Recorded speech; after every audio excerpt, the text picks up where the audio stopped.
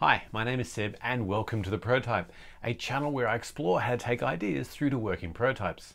In this episode, the second of the Surf Track series, I'm going to test the assumption that I can build an electronic device that can track the movement of a surfboard as it goes down through a wave. We're going to go through a full electronic design and build, and later in the episode we get to see the first hardware prototypes. Let's get started.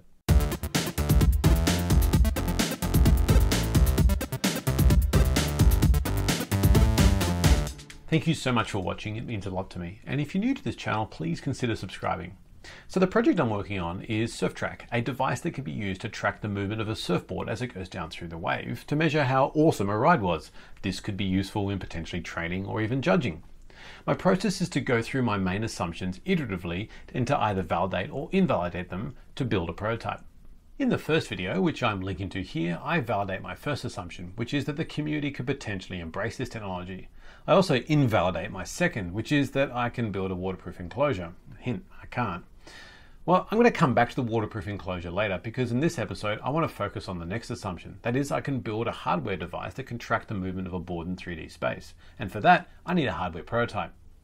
My process for designing a hardware prototype is to first start by thinking about the components I need, seeing if they can work together and testing that, then to design a circuit or schematic to connect them all together, and finally to lay out a circuit board that I then get manufactured. And like with the case, I start by sketching out a design. I like to design my circuits using building blocks. A basic embedded system has a microcontroller at the core, a group of sensors that measure the environment in some way, a group of effectors that affect the environment, a means to interact with the user, a way of communicating, and a power supply. In this case, what we want to do is measure the attitude or relative position of the board as it goes through the water. The exact location is not important, but rather how the board moves through the water is.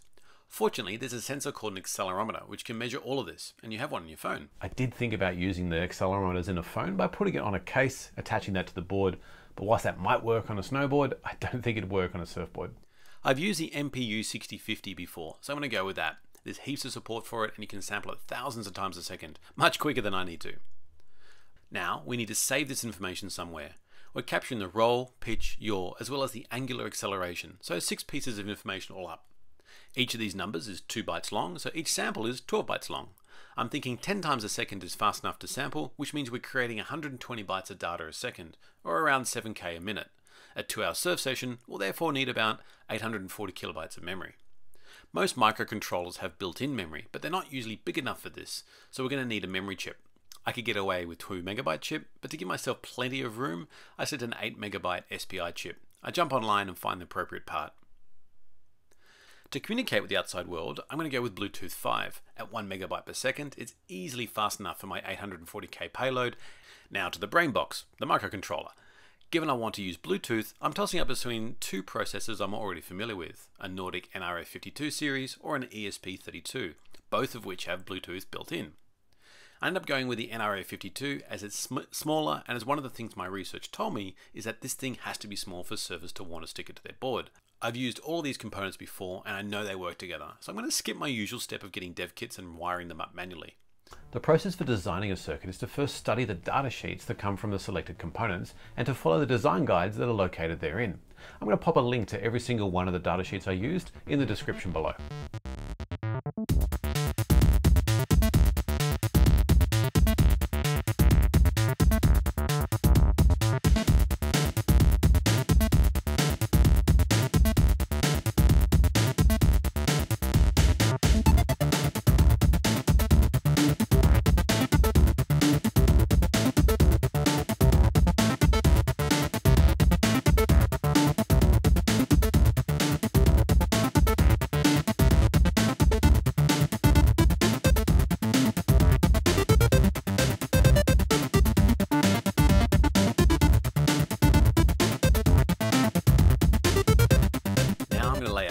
Circuit board. The first thing to do is make sure the circuit board fits within the case.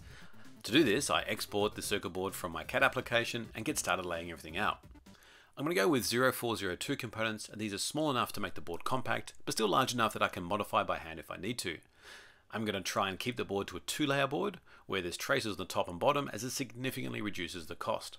I'm sticking to parts on one side of the board, again, to drive the cost down. The great thing about the NRF series of processors is that all the hardware registers can be mapped to any of the input-output pins. This gives me huge flexibility in how I lay out the design, meaning I can place parts close to the processor and then remap the pins based on my layout. I begin by placing components that can't move, like the antenna and the centered LED. Next the processor, then the main parts like memory and accelerometer around it. I really do enjoy doing layouts, I find it quite relaxing. I basically start with the main connecting buses, then work around the board laying out traces, trying to keep them all to one side and as compact as possible. Care needs to be taken with the antenna design. I'm using an F-type PCB trace antenna that I've tested multiple circuits before. These need to be separated by a ground plane to ensure the best radiation pattern and therefore range. I could make the design smaller if I used a chip antenna, but for the sake of a few dollars, I decided the PCB trace antenna, which effectively is free. Now, export this back to the CAD application and see what it looks like.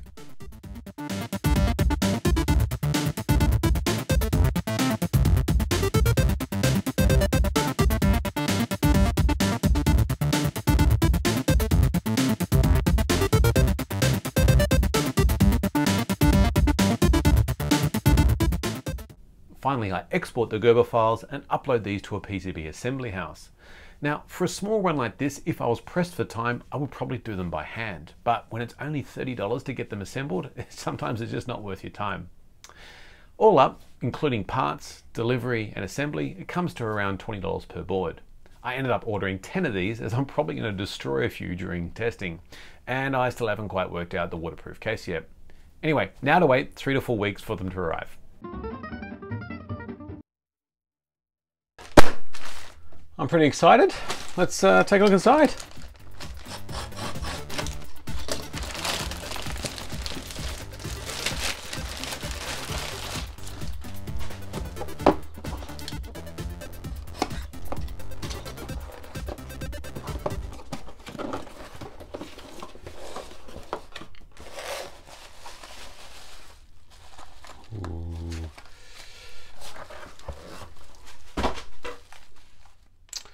I ordered heaps more spare boards because you never know.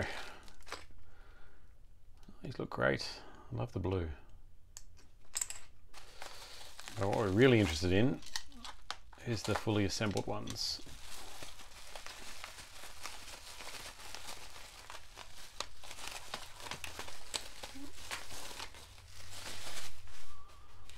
Oh, all right.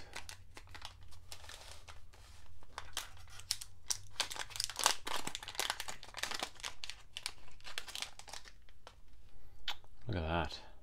Okay, so we have our main processor, that's the big one in the middle. To the right we have the accelerometer and of course our flash memory chip. We have our first and second crystal oscillator, our power regulator, battery charger, and of course our flashing LED in the middle. Okay, let's get a closer look under the microscope.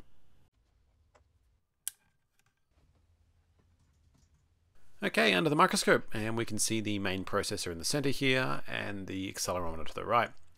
What I want to check here is to make sure that the solder has reflowed correctly and that there's no balling or joins in the solder joints. The manufacturer I use is fairly reliable and I've never really had too many problems, but it always pays attention if you've got the equipment to check it out yourself, particularly with sensitive components like the crystal here where the solder joins are a little bit tricky.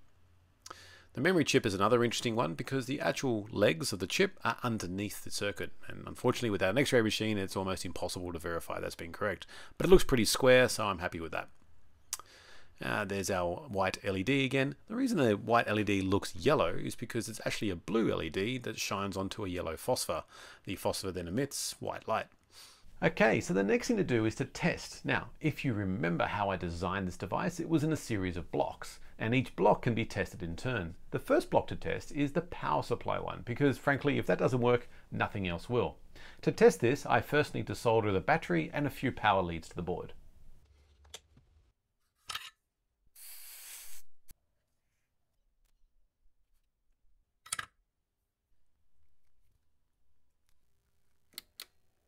Okay, got some power hooked up to it. Let's see, there's 5 volts coming through. I want to see test the output of the voltage regulator down there. VDD is this pin here. 3.3 volts coming off that, so the power circuit seems to be working. Okay, testing the next components involves writing firmware, that is software that is installed onto the device, and I'm going to leave all of that to the next episode. In that episode, we're going to finish validating our two main assumptions, that we can build a tracker and a waterproof case to put it in. I'm going to get these out into the real world, into the ocean, and get some real live data to see if we can work on our final assumption that we can actually produce meaningful data from this. I can't wait. As you can see, building and designing a hardware prototype is quite involved, but if you follow my basic block architecture model, use dev kits wherever possible, you can get a prototype up pretty quickly.